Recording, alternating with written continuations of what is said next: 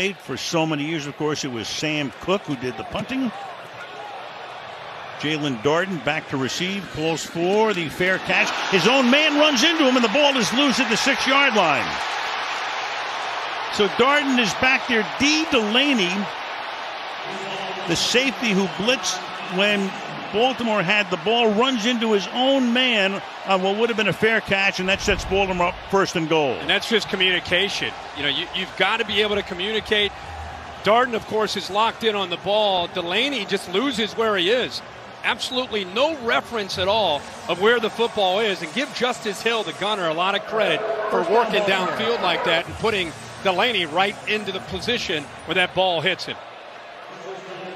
Gave on Seymour.